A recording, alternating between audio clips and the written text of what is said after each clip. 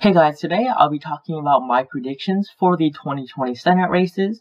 Currently, the Republicans hold 53 seats in the Senate, to the Democrats is 47, so the Republican Party does have a majority at the moment. The Republicans have 23 seats up for re-election in 2020, compared to the Democrats' 12. Now, the Democratic Party is likely to flip the Senate into their control in 2020. So today we're just going to look at each of these races separately and who I predict will win in each state. So the safe Democratic states, I'm just not going to go into too much detail. There are 8 of them: Oregon, New Mexico, Illinois, Minnesota, Virginia, Delaware, New Jersey, Massachusetts, and Rhode Island. Sorry about that. And these are all of the safe Democratic senator seats. They go to the Democrats on the presidential and Senate levels. And these are all safe seats for the incumbents. Next, the safe Republican seats: Idaho, Wyoming, South Dakota, Nebraska, Oklahoma, Arkansas, Louisiana, Tennessee, and West Virginia. These are all safe Republican seats on both levels as well. So we're just going to look at the likely Democratic seats at the moment. So currently, Colorado, held by Cory Gardner at the moment, a Republican. He's behind John Hickenlooper by 13 points in the polls. Hickenlooper, the former governor of Colorado, a popular in the state of Colorado. He had an unsuccessful presidential campaign. However, he is liked by the people of Colorado, and he is likely to flip the state for the Democratic Party. So this is the first flip. Next is the state of Michigan. Michigan is currently held by Gary Peters, the incumbent Democrat, and he's up 8% in the polls. So, the state of Michigan is likely for Gary Peters. Next, in the state of New Hampshire currently held by Democrat Jeanne Shaheen. She is pretty popular in New Hampshire. She is polling ahead of her Republican opponents, and she is likely to retain her Senate seat as well. The second likely flip for the Democratic Party is in the state of Arizona. Mark Kelly, the former astronaut, is 8 points, polling ahead by 8 points against Martha McSally, the incumbent.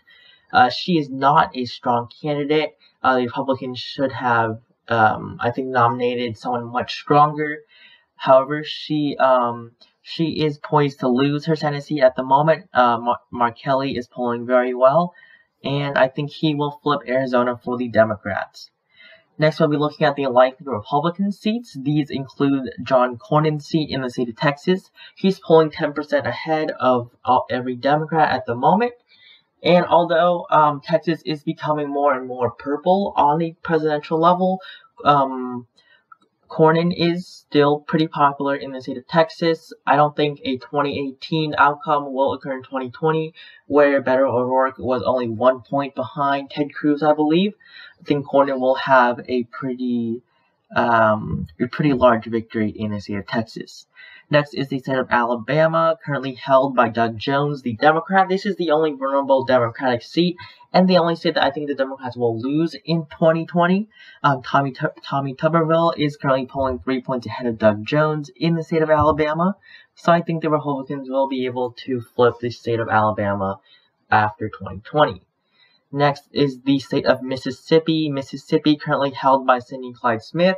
She's up by 8 points, and she is pretty likely to win her re-election as well. However, not by a safe margin. She's only up 8% in the polls at the moment. Next is the state of Kentucky. The Senate seat in Kentucky is currently held by Senate Majority Leader Mitch McConnell. He has about a 34% approval rating in the seat, I believe. He is the most unpopular senator in the entire country. However, he has always been unpopular, so that is nothing new for the Majority Leader.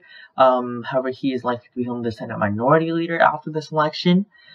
He is actually up 17 points in the most recent poll against McBath, who has won the Democratic nomination for Senate in the state of Kentucky.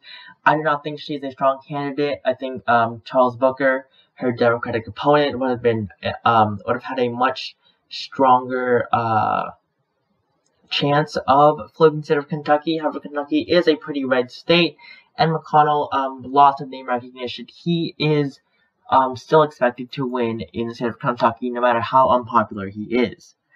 Next, we'll be looking at the lean Democratic states. These being the states of North Carolina, Montana, and Iowa.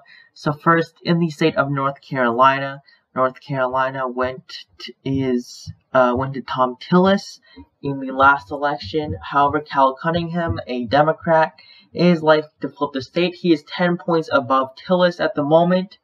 And I think this will be the third flip for the Democrats. They're currently at 49 seats.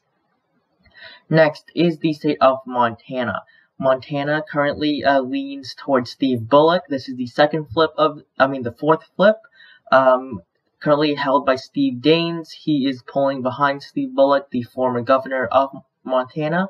Bullock is very popular in his home state, and he is likely to flip the state of Montana, a pretty Republican state on the presidential level, for the Democrats on the Senate level. So right now, the Democrats would win 50 seats. If Joe Biden were to win, his Democratic vice president, the president of the Senate, would break the tie. So 50 is enough for the Democrats to control the Senate. However, they are also likely to win in the state of Iowa. This is pretty surprising. Trisha Greenfield is 3 points above Joni Ernst, the Republican incumbent, and she is likely to win this state. However, I could see both of them having a victory in Iowa. Next, we were looking at the lean Republican states. There are actually 6 of them, one of them being Georgia's special election. So first, we're going to look at the state of Alaska. Alaska currently leans towards Dan Sullivan by 1%. He is the incumbent. He won a very narrow race in 2014. However, he is likely to win in the state of Alaska, although it is narrowing down for the Republicans. Next, we'll be looking at the state of Kansas. Bollier currently leads by 1 point in Kansas. This is a traditionally Republican state on the presidential level. She is expected to narrowly retain her seat in the state of Kansas, so I will give the state of Kansas to Barbara Bollier. Next, we'll be looking at the state of South Carolina. This is Lindsey Graham's home state. He has a lot of name recognition. He is also up 1% in the polls at the moment. Lindsey Graham, pretty unpopular in South Carolina. However, he is still expected to win. He is leading all the Democratic candidates, and South Carolina a lean state for the Republicans. Next is the 2 Georgia elections, the Georgia Senate race and the Georgia special election. In the Georgia just normal race, David Perdue, the Republican, leads by 3%, and he is likely to hold on to his seat in South Carolina. Next, the Georgia special election. Currently, Kelly Loeffler is up in the polls. Georgia, a pretty Republican state traditionally. However, because of Joe Biden's rising poll numbers, the Democrats are having a larger chance in the state of Georgia. So I think Georgia special election will be close. However, I do think it will still go to Loeffler and the Republicans. The last Senate race we'll be looking at, I think it will be the closest Senate race in the 2020 election, and that is the Senate race held in Maine. Currently, Susan Collins, the incumbent, she has been a senator from the state of Maine since the year 2000, and except for her first race, she has been able to win all of her Senate races pretty easily. Collins was the most popular senator in the entire country. She is a bipartisan senator, and that is what the people of Maine like. They typically like bipartisan senators. However, Collins did vote for Kavanaugh as well as acquitting Donald Trump, and this really has plummeted her approval rating in the state of Maine. She is currently running against Sarah Gideon, who has been leading in the polls. However, in the most recent poll, Collins actually leads Gideon by 8%, so this is a positive sign for Collins and her campaign. However, I do think this race will be very, very close. However, I do think Collins, the senator, she's been serving Maine for over 20 years. I think she will be able to retain her Senate seat in the state of Maine. However, by a very small margin, I think this will be her closest election yet. So I'd like to thank you for watching. If you enjoyed this video, please like and subscribe. As you can see, I am trying to upload daily now instead of every other day. So if you enjoy these videos, a like and subscribe would be very much appreciated. And I will see you in the next video.